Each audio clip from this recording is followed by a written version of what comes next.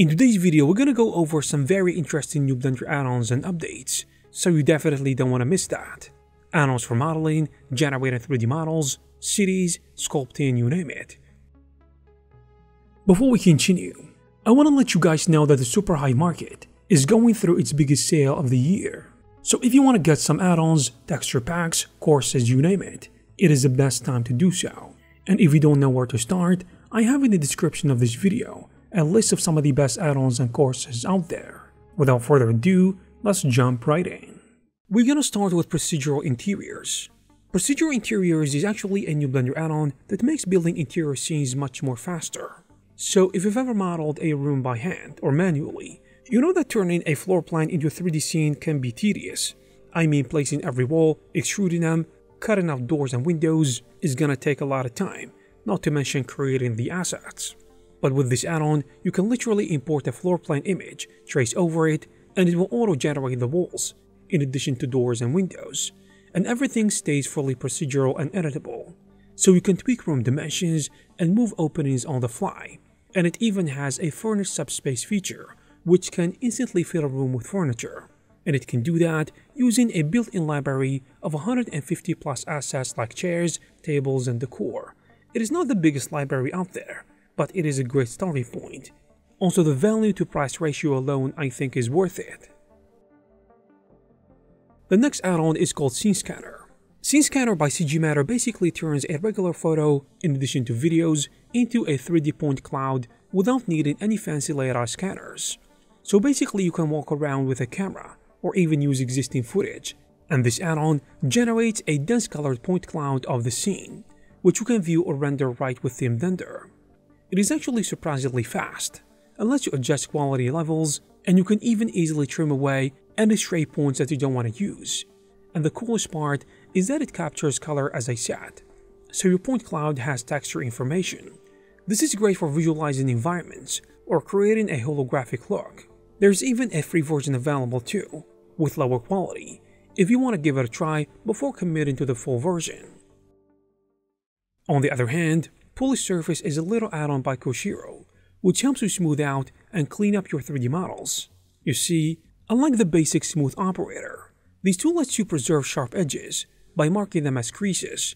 Then when you turn the polish function, it can smooth the surrounding surfaces while keeping those creased edges nice and crisp. It is great for hard surface modeling because you can selectively iron out bumps without losing the defined lines.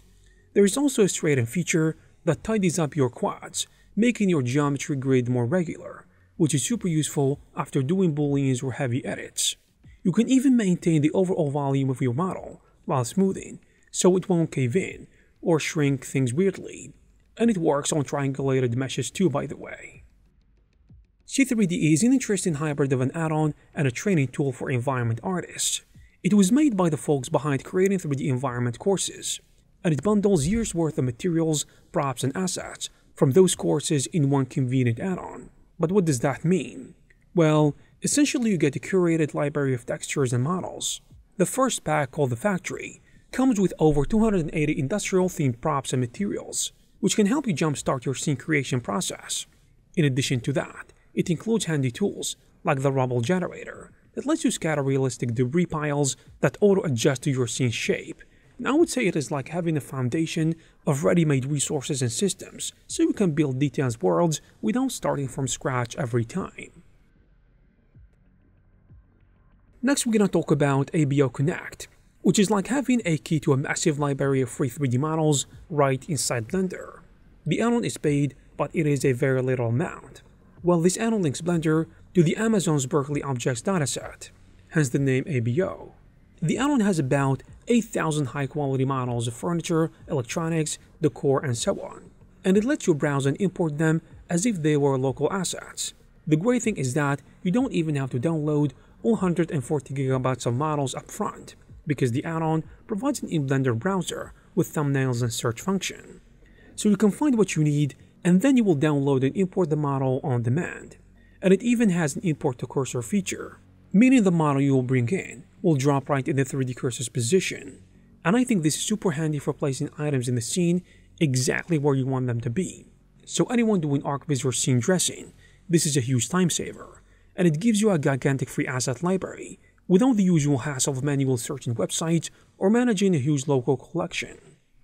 The next add-on is interesting too. Glyph is basically a pie menu wheel for Blender sculpting and painting workflow. You see, it was made for two things: speed and customization. So when you are in the sculpt mode, or maybe in the texture mode, tapping the sidebar pops up a slick radial menu, which contains brushes and tools. So you can switch brushes or colors with a quick flick, instead of digging through the toolbar. The good thing is how customizable this wheel is. You can enter and edit the mode, for the pie menu, and just drag and drop the icons to rearrange brushes, add new ones into empty slots, or remove the ones that you don't need. You can even create multiple rings of tools, like stacks of slices, and you can do that in one circle, and if one circle isn't enough, you can tailor the whole look and the theme of the wheel, adjusting the colors, opacity, and even adding a background image to match your vibe. On the other hand, we have a cool add-on this time, called FPV Control. FPV Control is an add-on that lets you fly a Blender camera like a first-person drone, and it is cool as it sounds. Essentially, you connect the controller and pilot the camera through the scene, and you can do that in real time, with proper FPV-style physics and collision detection. So as you fly, it's recording the camera's path into keyframes. So when you're done, you've got a ready-to-play camera animation of that drone flight. You can also edit or smooth out the animation for creating certain cinematic look, or whatever purpose you have in mind. And it even has settings to tweak the control's responsiveness, like expo, sensitivity, etc., and an option to apply post-flight smoothing, so your captured movements feels like a really good captured drone footage. On the other hand, Megacitigen is a city generator that lets you create futuristic cityscapes, and it does this in a kind of new way. It uses displacement maps to form the details of cityscapes and buildings, meaning you can turn a simple cube or a plane into towering detailed buildings without modeling all the tiny windows and ledges. So with this add-on, you can fill a huge area with city blocks in a few clicks. You can start by defining the large base shape, let's say a big polygon for the city layout, and it will generate a convincing city on it. Then, you can draw the curves or lines that become highways or roads, which can go through the skyline. And the add-on even has tools for adding traffic and crowds to the streets, which helps to bring life to the city, in addition to camera animation system to fly the city itself. Last but not least, we're going to talk about Tracegenius Ultimate. This is actually a tracing add-on that turns 2D images into 3D geometry, at the same time giving you a lot of control compared to Blender's default tools. And unlike the older Tracegenius Pro, which relied on Blender's grease pencil for tracing, this Ultimate version has its own custom tracing engine, so it is not limited by Blender's built-in algorithms. This means you can pick exact colors in the image, which you can trace, so it will trace the parts of the image that you want, and even handle transparency properly. For example, telling it how to treat semi-transparent pixels in a PNG, and it also lets you tweak image settings, like contrast before tracing, to get cleaner results, which is gonna help you capture final details, in addition to getting smoother outlines. So guys, if you are interested in these add-ons, you will find all the necessary links in the description. Also, if you like this video, please give it a thumbs up and subscribe to this channel to receive more videos like this. Thank you very much for watching, and I will see you in the next one.